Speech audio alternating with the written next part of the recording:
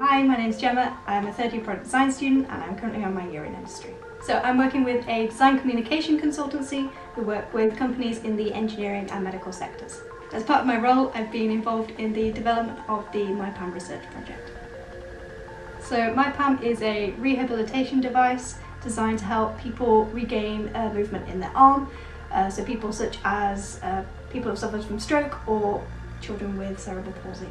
And the device has been designed to fit in the home, which gives the users freedom to exercise whenever they like.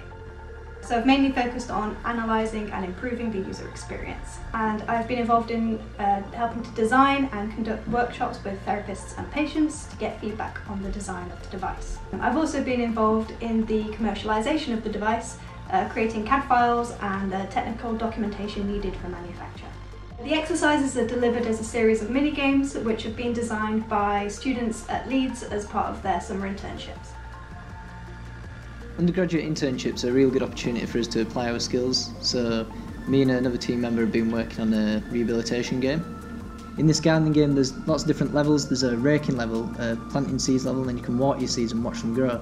There's also different levels such as playing football where you can catch football, going into a fishing game, and even flying an aeroplane near the end. I'm Jonathan Alderson. I'm doing high performance graphics engineering and games engineering.